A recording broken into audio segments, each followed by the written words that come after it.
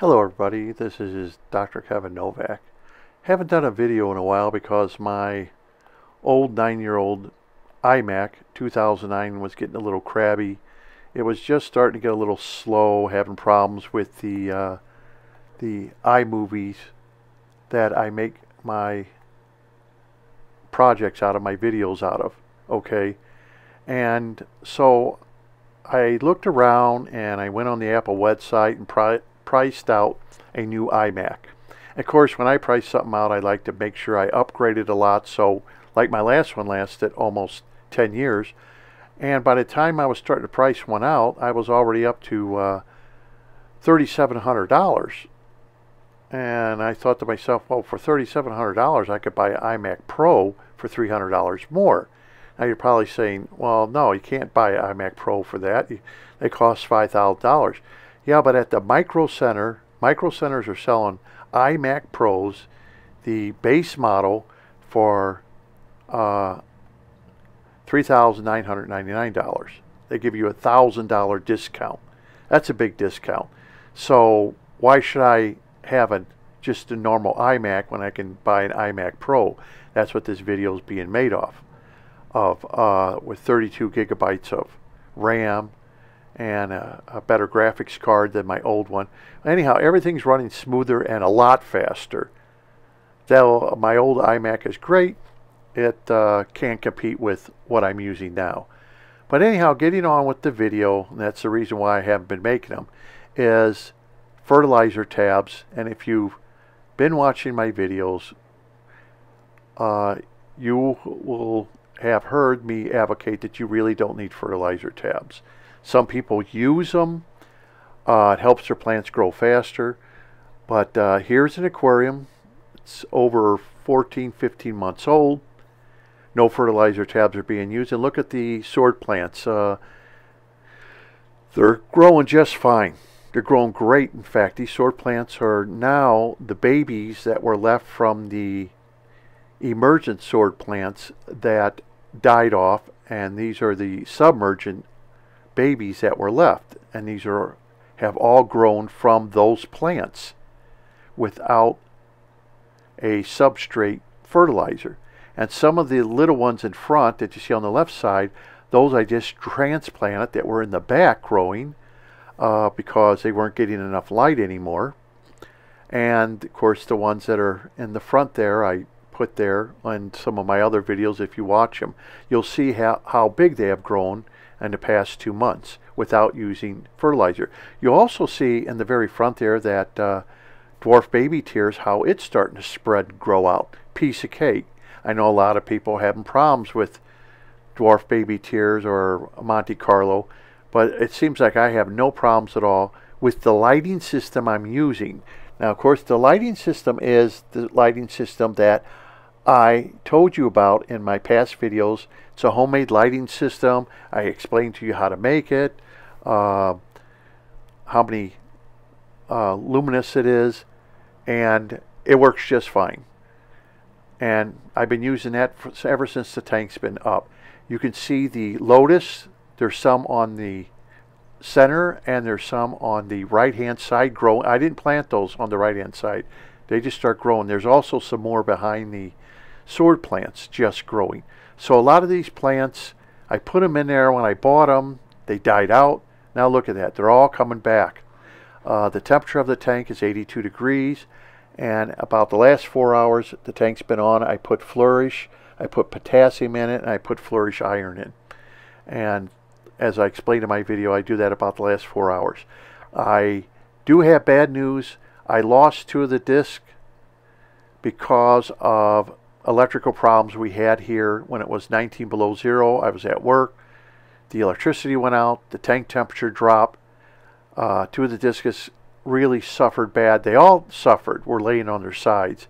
But this guy made it, and the other 2 couldn't take the cold, and they just could not rebound from it. The Angels did rebound from the cold snap. And this guy rebounded from the cold snap. And of course I treated him with malachite blue and stuff like that to make sure ick wasn't getting him.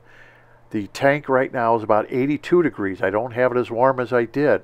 At about 82 degrees, the fish are doing fine. Water changes are done once a month. I'm using the Anoxic Filtration System. I'm also using the plenum. The tank is very dirty.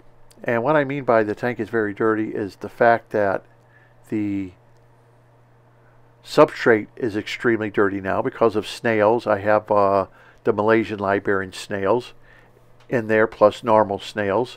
So they're creating a lot of waste, plus the fish. I feed them heavy. I can only feed them once a day. I do feed them heavy.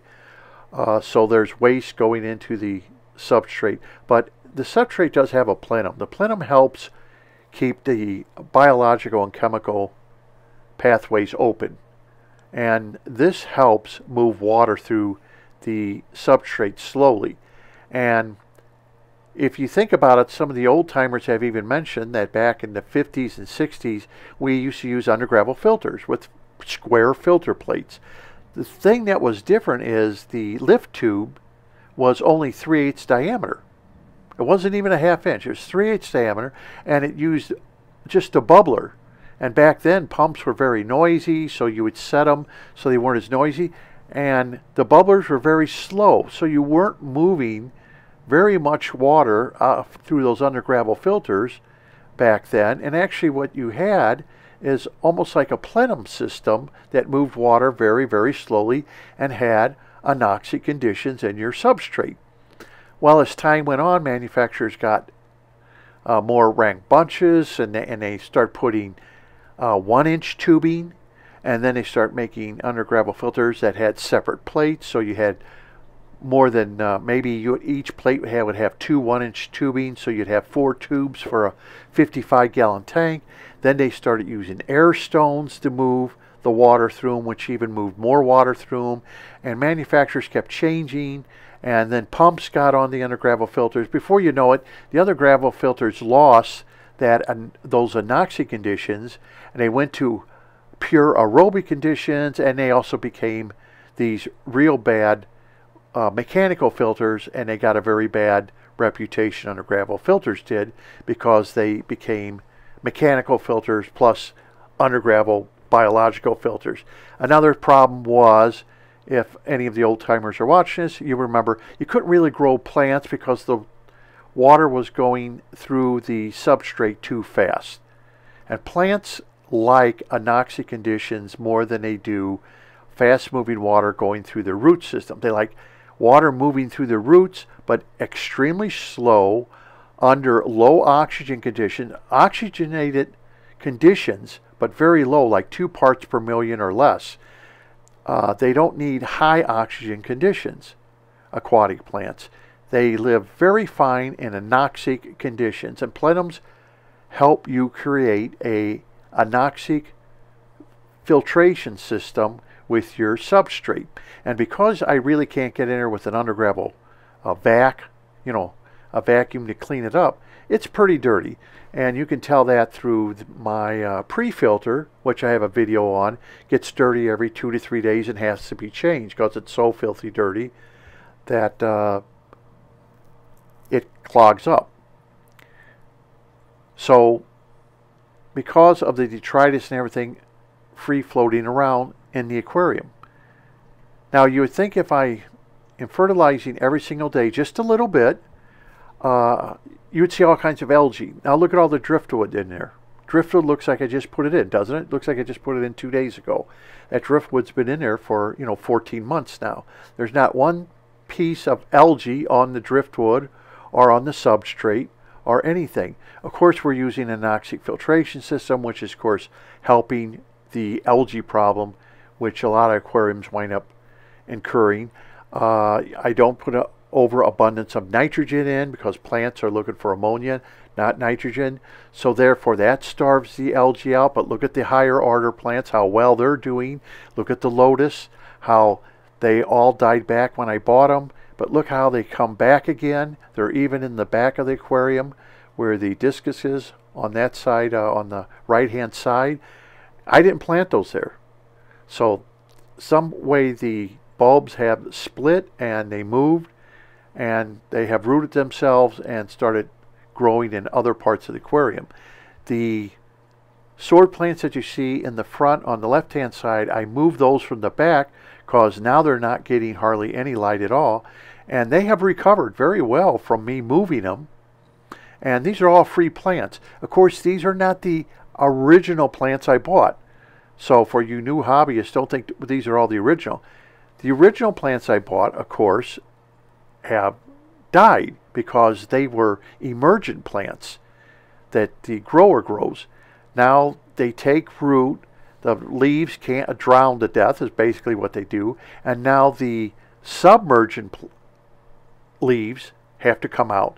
So a lot of these are the little babies that those plants gave off before they finally gave up and the leaves just started rotting. And some of them come from the, in the very back there, those come from the original root system of the plants that I bought at the aquarium store. The main leaves all rotted away, and those are all new leaves growing that are doing great. And that's about the full size of that particular sword plant. But this is just to show you that after about 14 months, that if you watch my videos, you can see how the tank has changed through every month. But the good thing of it is the algae is being kept at bay. There is a lot of Malaysian Liberian snails in here. I do feed heavy. I've had one mishap that was nothing I can do about it. The power went out and it was 19 below zero here in Chicagoland, and the tank just dropped and oxygen levels began to drop. And of course I had 3 discus, and 2 of them, when I got home, they were all 3 laying on their side because the tank temperature had dropped, and those 2 just could not make it. But this guy made it, and it's doing fine. And like I said, once a month water change seems to be more than enough for this guy. He's doing great. Skin's clear, eyes are clear, eating good, getting along with the other fish. The only thing I can say is he's not as smart as the angels. He seems to go after the food. He's slower. The angels can pick it up faster. But she seems to be doing well, very well, with very little problems. And that's the whole thing that people, you know, with discus, they have problems. They're getting sick constantly. And if it wasn't for that temperature drop and the tank just going stagnated for I don't know how many hours. Okay, I can't tell you because I wasn't at home. And when I got home, the electric company finally got everything up. Good thing of it is it only got in the 40s in the house. Nothing freezing where no pipes or anything froze. But this goes to show you that one of the discus made it and the other 2 didn't. There's nothing I could do for them. The goldfish made it, no problem. Yeah, the tank got cold, but for them, they were laying on the bottom, and then after everything warmed up again, they came back. I did give everybody a treatment of malachite blue, you know, for ick or anything. No one came down with any ick. But everybody seemed to recover pretty good from it. It was touch and go. Like I said, 2 of the discs just didn't make it. They couldn't take the cold. And they could have had, if they were weakened in any way, and that cold snap came. Right now the temperature of the tank is 82 degrees. It is not 84, 85. I put it a little cooler. It seems like the plants are growing a little better at a cooler temperature. And of course, as you can see, the discus is doing just fine at 82 degrees. Don't need to have it as high as it was. And of course, they like to hide in the back. A lot of fish now go in the back. Of course, this tank is 24 wide and 24 deep. So it's a pretty deep tank. So they do have some pretty good hiding spots in the back there. Also, I want to bring up that the root system to these plants isn't spreading out all over the tank because there's driftwood and stuff in the back. So the plenum is helping keeping that substrate oxygenated and keeping it moving, water moving through it like it should be. Where I think if you just put the substrate on top of the glass, you're interfering with the intersection of topography, and the water is not going to move as easily in and out of the substrate to make anoxic conditions. And I think that's where fertilizer tablets may have to come into play, or if you don't have fish. okay, just like you would if you had a garden tub or if you have a pond that has no fish. Of course, you plant a water lily, you're going to have to put a fertilizer tab in it. You don't have any means of ammonia unless the plants are going to start rotting, and then of course you'll have ammonia. But for those who have, like me, a planted aquarium with fish in it, and you feed a lot and a lot of food gets around, and you will have enough ammonia for your plants. So all you need to do is add your iron and your potassium and of course your trace elements, which comes in the Flourish chemicals that you buy for your aquarium. Anyhow, I just thought I would make this video to show you that fertilizer tabs aren't needed. The baby tiers is going great with the lighting system I have. And until next time, this is Dr. Kevin Novak. I wish you all the luck with your fish tanks.